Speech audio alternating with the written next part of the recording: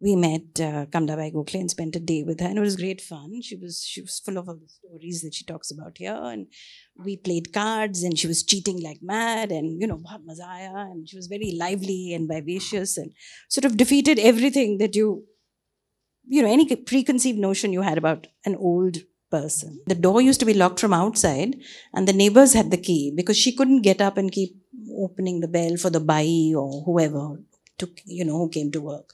And she would send a tokri niche from a rope and with some money, and she would tell the chowkidar what to buy. So it was a whole way of living with courage, with dignity. That was really an eye-opener for me.